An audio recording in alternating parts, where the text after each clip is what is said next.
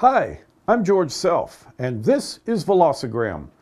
In today's episode, we're going to be taking a look at the gradebook. Let's get started. I've had several questions from instructors about how to use extra credit in the gradebook. In this brief video, I'll show you how to set that up. First, you should keep in mind that extra credit is only available if you aggregate your grades using the simple weighted mean of grades or sum of grades. That means if you're using a weighted mean of grades so you can weight the various categories, then you will not be able to use extra credit. It would be possible to set up your gradebook for weighted mean of grades, with each category, like week starting May 28th, being given a certain weight. Then, within each category, you could use sum of grades aggregation. In that case, you would be able to set up extra credit within the category. Keep in mind that if you place an extra credit item within a category, like having some kind of extra credit assignment in the week starting May 28th category, then that extra credit will only offset points lost within that one category. To have extra credit that would offset points lost anywhere in the course, then place that item outside all categories. But this only works if the gradebook's main aggregation method is not weighted mean of grades. Now, despite all these disclaimers, extra credit is extremely easy to set up in the gradebook. If you'll look, you'll find a column labeled Extra Credit. Simply check the items that are supposed to be regarded as extra credit. Now, Moodle will not add the points possible for those items to the course total, but it will add any points earned to the student's grades. As a final note, extra credit never raises your student scores above 100%. For example, suppose that you have a category worth 100 points, and it includes a 10-point extra credit item. If one of your students is already earning 95 out of the 100 points, then the extra credit item would only be worth up to 5 points for that student. If you have questions about extra credit, remember, help is only a phone call or click away. Hi, this is Jennifer, and I'm going to show you how to fix a grade override. As you can see for Abby's student, under her course totals, there's a tan box. That means that grade has been overridden. What will happen when you override a grade in course totals, the grades will not tally correctly. As you can see, Abby has 100, 75, and 95.83. Clearly the course total should be more than a 50. To correct this, you'll go into your grader report. You'll need to turn editing on. Even if you have course editing on, you'll still need to turn editing on within the grader report. And remember, we are working with Abby's student, so we'll scroll over. Here's her course total, 50. So you're going to click the Edit Grade pencil, and there's an overridden checkbox. If you click that, uncheck that box, and then save the changes, at that point, her grades will tally correctly again.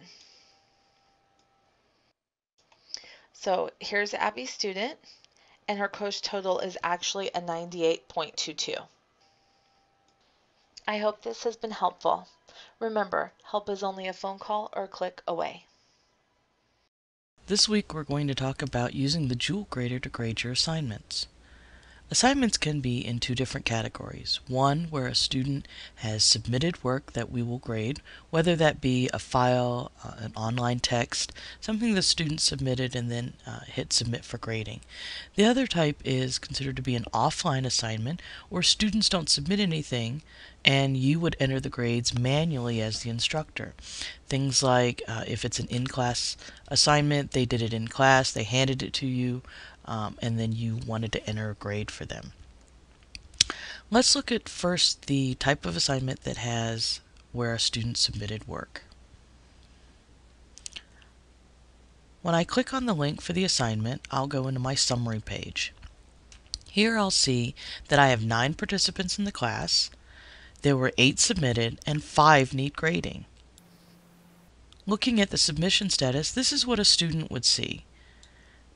They would see the rubric that I have presented for this assignment, and they would be able to see all the information and the requirements for that rubric.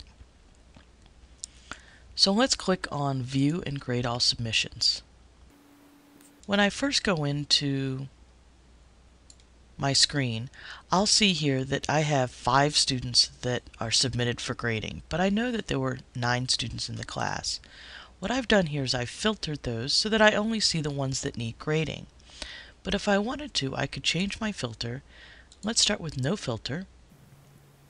And you'll see that I have all of my students, and we can see here that Bob did not submit anything for this assignment, but that my others have submitted. And you'll see over on the right hand side, I do have some scores already in there, meaning I've already graded those 3. So rather than going through all 3, I'm going to change my filter back to requires grading. And then I'm going to click on Eileen. And I come to my grading page for Eileen. The submission status tells me when they submitted it for graded, where it's at, that the editing status, so this way I know that a student couldn't have changed it. And I can see that they submitted the assignment on September 19th. Here's a copy of the file that was submitted.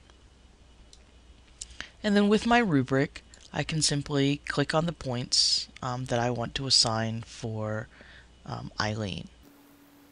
So I'll select some points, and now I can provide feedback to comments for Eileen. And then if I wanted, I could add a file. If I had a corrected file or maybe a different sample that I wanted to see, her to see, then I could add that file to Eileen. Now that I've graded it, added my comments, I can save and show next. And so this allows me to go through each of my students, open their file, do the grading, provide feedback comments, and it will go directly into the gradebook. This is a great way to be able to provide good feedback into the assignments. So now, if we go to the gradebook, and under Functions and Graphs, which is where that assignment was, you'll see the different scores that I have here, and then your students will be able to, if we look on a user report, this is what your student will see. We'll choose Eileen because I made comments on Eileen's assignment. And you'll see, your student will see the assignment, how many points were available, and then what score they got, their percentage, and then any feedback or comments that I made. The other type of assignment would be one that is an offline assignment where students did not submit any work. So I'm going to click on Homework Assignment, External Site. And again, I can view and grade all submissions. And then I can grade each student. And it will provide a list of students. So it will say here, cannot edit the assignment, because it did not require you to submit anything. So I can give Abby 5 points, and then show next. And I can go through each student and enter those grades. And again, by this method, I can go to my course, go to my grades, and I'll see for Abby, the homework assignment for the external site, Abby scored 5 points out of 10, so she scored a 50%. This way we do not run the risk of overwriting anything in the gradebook. It is recommended that we always use the Joule grader to grade our assignments. If you have any questions or need help with the Joule grader or entering grades into your gradebook, please give us a call. Remember, help is only a phone call or click away. Hi everyone, it's Jennifer, and I'm going to go over how to recalculate a quiz with you. There might come a point in time where you need to change the score of a quiz for some reason. To do so, you're going to select the quiz, and you'll go into the attempts. You can see here that there are 7 attempts. These are fake students. They're not real students, so no actual student data is being revealed. So to see the scores on the quiz, you're going to scroll over, and as you can see, we start seeing the scores here. So for Abby's student, who's the first student on the list, we can see that she got the first question wrong with a score of 8 points. So we're going to scroll back over. We're going to review Abby's attempt. Now we can see here that she got question 1 incorrect. To change this grade, you're going to click Make Comment or Override Mark. A second screen pops up, and here you can change the mark here. So we'll put 1 out of 1, and you can make a comment here if you want to, and you'll click Save. And now you can see it shows that it's correct. So at this point, you'll click Finish Review, and you'll need to go back into the attempts.